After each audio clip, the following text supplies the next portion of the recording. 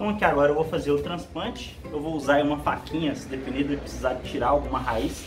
Lembrando que esse processo aqui é super importante para você poder aplicar em outras plantas suas aí, para você não abalar as raízes. Tem muita gente que reclama comigo que acaba abalando as raízes da planta aí e acaba perdendo a muda de graça, né? Então o que a gente vai fazer?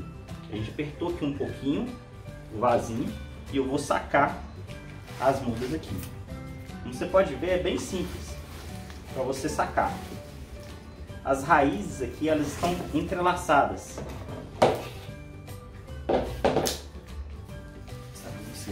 Olha como é que tá o torrão. Tá bem entrelaçado mesmo. Então o que eu vou fazer aqui? Vou fazer um corte aqui bem na meiucazinha aqui, tá? E vou, de forma bem leve, tentar soltar as raízes. Agora, se não der, eu vou ter que realmente cortar mesmo. Elas estão bem compactadas.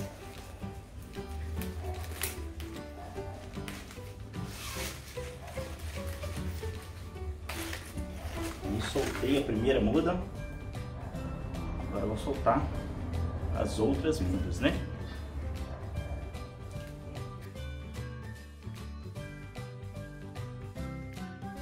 Agora aí, soltei as outras duas mudas de plantio, né? Plantio não, transplante. Então vamos lá.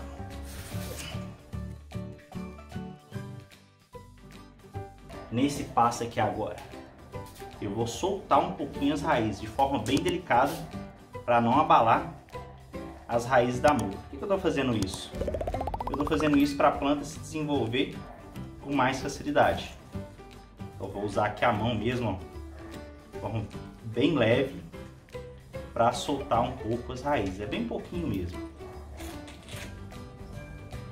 Olha só para vocês verem. Soltando de forma bem leve mesmo. Algumas estiverem mais presas, deixa elas nesse formato, não retire, tá? Então aqui, ó, eu já soltei. O que eu vou fazer? Esse solo aqui eu já ensinei para vocês a como preparar para abacaxi. Eu vou deixar no card para vocês poderem conferir também, tá? Ele é muito bem drenado. Como eu já falei para vocês no outro vídeo, a consistência do solo, a característica física do solo, ela é muito importante, tá? Então aqui eu vou fazer aqui uma cova, né? O pessoal fica às vezes perguntando: Márcio, cova, a planta vai morrer? A planta não vai morrer não, tá, pessoal? É mais questão de comunicação mesmo, hein? Para ficar didática mesmo. Então aqui agora, vou cortar ela aqui. Então o que eu tenho que fazer? Eu tenho que usar aí o peso do corpo mesmo, tá? Para agregar a terra aí desse torrão, né? Da muda do abacaxi com o solo que eu utilizei aqui para cultivar. E você tem que deixar de forma que fique perpendicular em relação ao solo, tá? Então essa aqui, o processo foi feito com sucesso.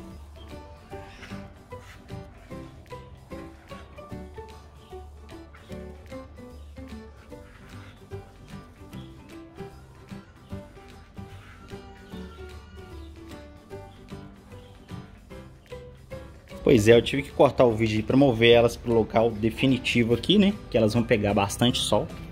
Então eu vou fazer o processo de rega aí imediatamente, tá, pessoal? Tem que fazer isso toda vez que você fizer o replantio de uma muda. E eu deixei o solo mais baixo realmente para conseguir jogar mais água e dar tempo aí de agregar todos os materiais do solo, do torrão e da muda.